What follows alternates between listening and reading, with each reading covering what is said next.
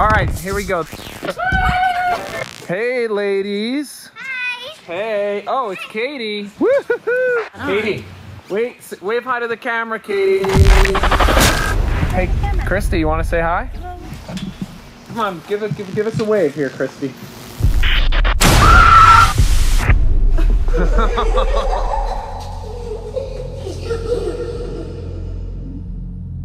Whatever happened to us when we were little, I don't remember anything. Whatever it was, it thrived on fear. The more we paid attention to it, the worse it got. Okay, I think it's on. Remember the rules? Yes. Say Bloody Mary 3 times. Okay, I'm gonna turn off lights. Okay, you ready? Bloody Mary, Bloody Mary, Bloody Mary.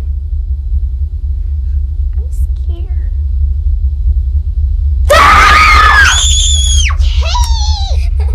Stop! I'm sorry. It's not funny.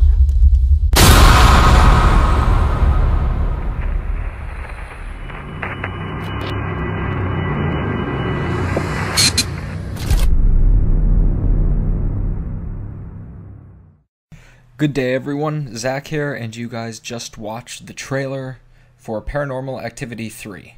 I want to ask a quick poll question. How many of you guys are actually scared of the Paranormal Activity movies? I mean, I know that Paranormal Activity was a big event movie, that it was like you watch it in theaters and you're scared, but I personally didn't find it all that scary. This trailer for Paranormal Activity 3 was revealed at Comic-Con this year, 2011.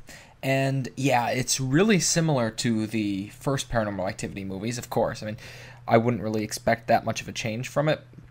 It is a prequel, if you could not tell. It's telling the, we'll call it the origin stories of the characters in the previous movies.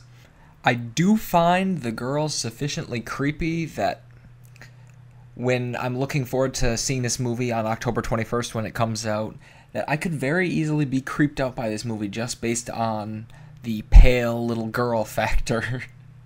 Oh, I'm so scared of little girls. Beyond that, though, we got a glimpse of the plot for Paranormal Activity 3 being Bloody Mary.